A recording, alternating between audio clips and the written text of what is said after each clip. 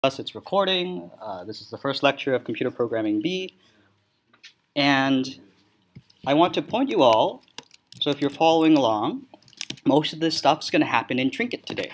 Trinket's our main website. We're doing most of our development on here because it's all on the web browser.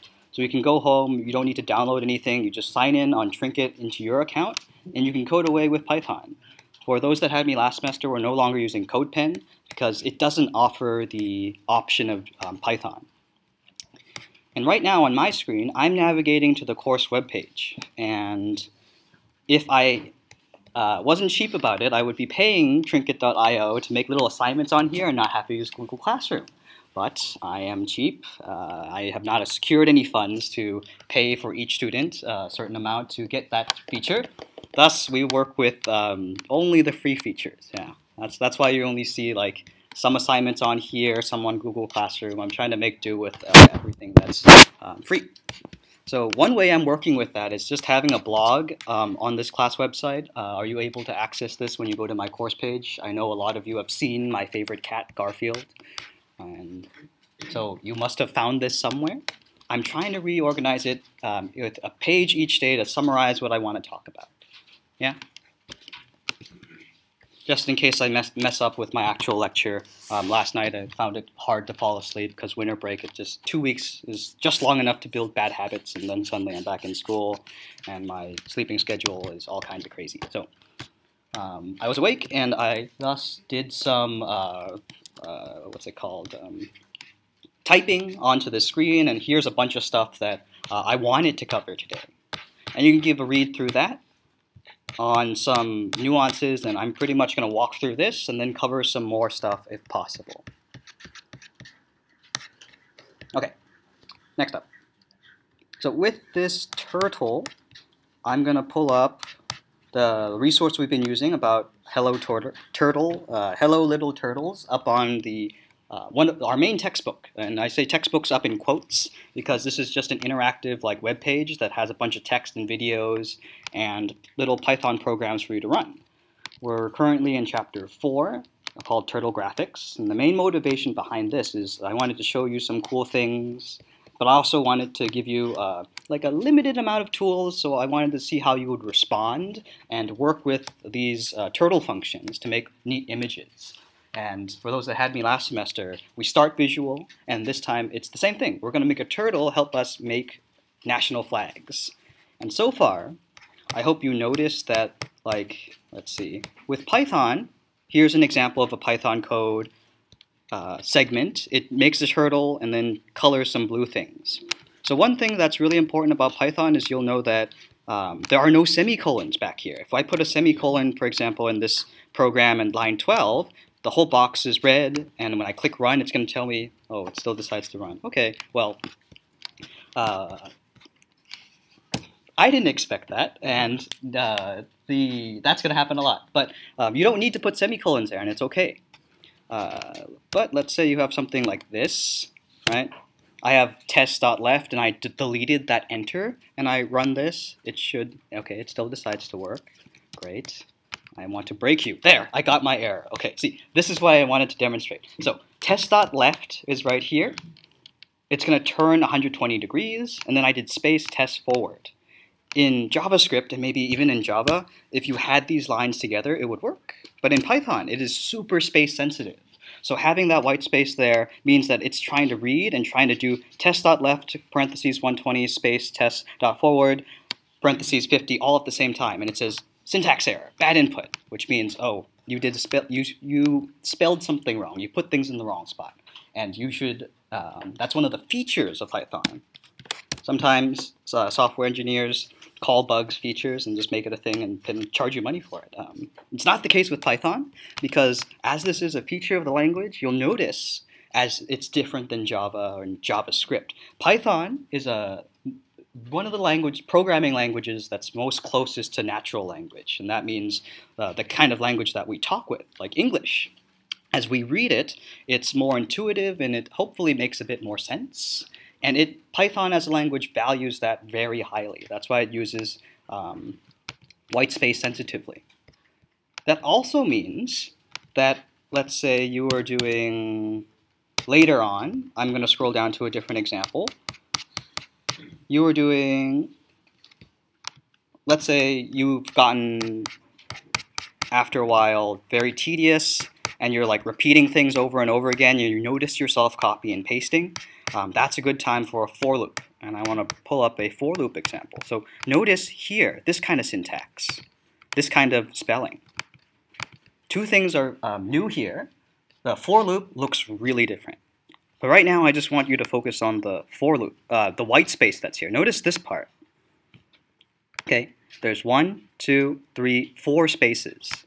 This part really matters. If, let's say, you have if statements, function definitions, for loops, all these different blocks of code, all these different code segments, you need to pay attention to this indentation, because that's going to affect how your program runs. In this example, this for loop, even though we're not that familiar with the syntax, this comment over here really helps us. Commenting is code that is written for us, for readability purposes, to explain what the heck's going on. It says repeat 4 times, and that's what this loop does. It goes to 0, goes to 1, goes to 2, goes to 3, and then Alex goes forward 50 pixels and then rotates 90 degrees. Let's see what happens, and look, it draws a neat little square. If you didn't have these indentations here, if you didn't have these white spaces, it's going to perform something different. Let's say we did something like that. Alex.forward 50, now I deleted that white space along line 6, and I click run, and we go down, it says error, syntax error again, bad input on line 6. We've broken our function, so be careful with that. And I'll add another comment. White space is super important. While we're talking about commenting, you should know that doing multi-line comments in Java, that looked like doing one of these slash stars and then doing one of these star slashes to close your paragraph or whatever you type. You tell the computer to ignore whatever is between here. In JavaScript, we used, someone remind me, what was the multi-line comment?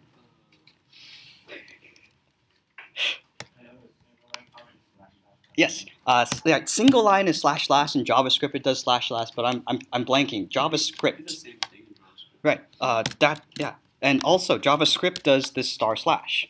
So instead of doing that, and you wanted to write something longer, maybe you wanted to blank out different parts of your code. Instead of doing a bunch of these, so I call these pound symbols because that's what the telephone operator tells you, or the number sign, and this generation calls it hashtag. So instead of doing that on a bunch of lines of code, you can draw either single quotation marks like this, or double quotation marks. And that's the key above the slash, around enter and shift on most keyboards. That is a multi-line comment, like so. Yeah. Questions so far? No? All right. So then I go back. It's like, what do I want to talk about next? No semicolons. And then, another new thing. And perhaps you have not done so already. So Python is something called a dynamically typed language. You don't need to do var anymore for using variables. You don't need to do int for those familiar with Java, float, double, char. None of those. You just type x and you do equals and you set the whatever variable equal to whatever you want it to be. And I give you some examples here. X here is 1,000. S is a string here. This is also a variable. And F for like float is a couple of digits of pi. That's pretty nice. And for those that had me last semester, I didn't talk about data types, and I will be after I'm done talking about a couple things in this chapter 4 about the turtle module. Go on, go on, go on. Okay. Then I turn your attention here, and this part is a bit more fun. So, oops, no, stop. You're ruining the excitement. So here is a short example that I pulled from your textbook, and I wanted us to code together something interesting. I wanted to emphasize, like, for your national flags, I imagine, let's say you choose, like, the United States, you got to draw 50 stars. And no way are you going to for those that figure it out how to draw a physical star, no way you're going to copy and paste that star 50 times and adjust its x or y coordinate ever so slightly. That's way too much work. That's why you're going to use this for loop to repeat that code. And I wanted to show you an example of how it works. For now, we're going to block out the later one down here. And we're just going to focus our attention on these two for loops up here, from lines 4 down to line 11. And this is the program listed on the blog on the Trinket course webpage. Here, we're going to first notice this should be familiar. Those that took Java, took principles, you should have seen this for loop. Those that had me last semester, less so. But Python makes it so that it should still make sense to you. You have for, you have a variable here that takes on different values. In, and here is a list, otherwise known as an array. Although the two are different, for now I'm using them the same thing. So I goes from 0 to 3. So I, in this first loop, starts at 0, it makes Alex go forward, turns 90, does it again, does it again, does it again, and we see that square. Here's the new part, and for those that are working with colors, Python for loops are super flexible. You can type in words in here. So now, with this one, you'll notice it's going to go through and change those different colors. It's going to go from red to green to blue to orange. It's still going to do that forward 50 pixels and turning left 90 degrees, so we're still going to see that square. And when we press, oh no, I broke it. No EOF, blah, blah, blah, blah, blah, blah. Okay, I go back. I slightly panicked a bit, but I am okay, because I know what I'm doing. Oh no. Okay. Yes, it happens to all of us, demonstrating important things to have. Okay, so it makes a circle, and notice with this one it goes from, stop, okay. It goes from red to green to blue to yellow. So you can try iterating through different colors if you want to repeat that. It not only works with numbers, it also works with words. And then secondly, I wanted to show you another example here. So this for loop uses the range function. Let's say that you don't want to type out your list from like 30 up to 100. You can use this nifty range function that forms that list for you. And what do I mean by that? Forms it for us. So here's something I want to show you. Okay, look at it go. Do its thing. So the for loop here just makes this turtle go faster and faster until it reaches maximum speed, and then it just kind of goes in a loop and then stops, right? I want to point you to the console. So wherever you're at with your national flag, I do ask that all of you take a look at the console. When you click, let's say, you click on run usually, underneath the little triangle that says run, below it is console. Click on that and pull that up. And that's where your program is being run. That's where you see your turtle being executed. And if your program's running, you see these 3 dots? It means it's running your Python code. And we'll wait till it's done. And now you'll see 3 arrows that are pointing right here. These 3 arrows. This is a really neat feature of Python. Python is called an interpreted language. For those familiar with Java, you have to compile in Java. You have to make class files, object files, and then the compiler like stitches them all together, and then you can run your program. You'll notice, like if you did asteroids in particular, you had all those different files, and then you have to tell the computer, put these together, and now do that. In Python, and also in JavaScript, you don't need to do that. It just goes and reads all your code and knows exactly what to do. So here, for example, we can type in x equals 10, and you can test to see what's x's value. X is 10. Let's test out that range function we were just talking about. 30 to 100. I want to see what this does. If I press enter after typing that in, you'll see that list of 70 numbers being generated. Let's say we wanted to do some addition. I've lost my handy-dandy scientific calculator or my very expensive graphic calculator, TI 1023 or whatever, and I have forgotten how to add 3 plus 3. Do not worry. Your Python, I made it too big. Python, I made it too small. Python can save you. 3 plus 3, press enter. You get 6. You can do subtraction. It gives you negative numbers. You can do a whole bunch of other stuff. Let's say, And here's something that's new. Let's say you wanted to do exponential. If you were familiar with calculator, you'd use the caret, but that doesn't, it does mean something. But it doesn't work as exponentiation. To do exponentiation, you need 2 stars, and that gives you 8. Other things that are cool here, let's say we wanted to experiment with printing. That's going to be useful. If your program calls print for debugging purposes, you should go experiment with that. Let's say we print some value that doesn't currently exist, and we say print variable y, and you get an error because we haven't given anything of the value y. Y equals 11, and now we can print out y. We can do print y like that. Oh, yeah. Neat. Okay, any questions so far? Console super useful. And then at this point, did I cover everything? Yes. Okay. So this is now begins a transition from like a pretty big transition from what I was doing last semester, and this goes to the students that had me last semester. I'm going to be using more formal language, and it's going to get more and more technical this semester. You've done all of these programs, did little games, did little graphics, and now I want you to be able to describe that with academic computer science language. Cool? This is largely what you'll see in college when you get there in AP Java. You've already talked about most of these things.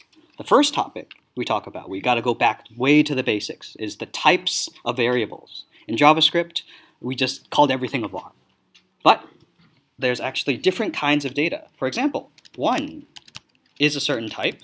What kind of type is it? Well, Python has this type function. It is of class int. I'll make this way bigger, I think, or I'll try. Right there. It is of type int. Int stands for integer, and that's just like your integers from math class. Integers are any whole number from positive or negative. Type of -1 is also an integer. But that means that rational numbers, otherwise known as decimals, those are of a different type. They're called floats. And really the difference is your computer stores that differently if you look down at like the memory and the hardware and how it's stored. Other types, strings, otherwise known as like sentences or list of words. So you can spell Mr. Chan. List of words. That's of str, which stands for string. Type array. This is a list. There's a whole bunch of these different data types.